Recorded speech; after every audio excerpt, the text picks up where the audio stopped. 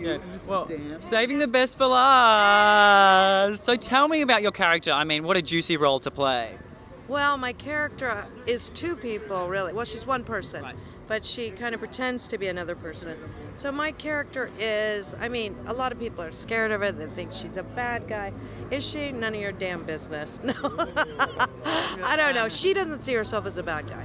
Look, she works for this corporation, and she's very enamored with the old school leadership like Kier Egan. Right. And his vision for the world and his vision for this company and everything that he accomplished. And there's a new guard.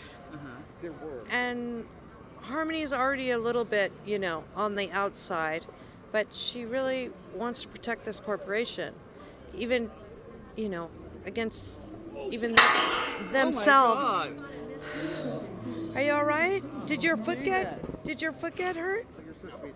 No? No? Oh my Okay. God. We'll keep publicizing. Yeah. Well, you actually have the best publicist in town. There's no one better than him. So. Yay! Yeah. Well, thank you so much. Just before we do go, what is it that you hope that people do get from the show when they watch? I just hope that they see how much people cared. You know, we all, the set designers and the wardrobe department and Ben and the music, it was really so thought through, and all of the actors.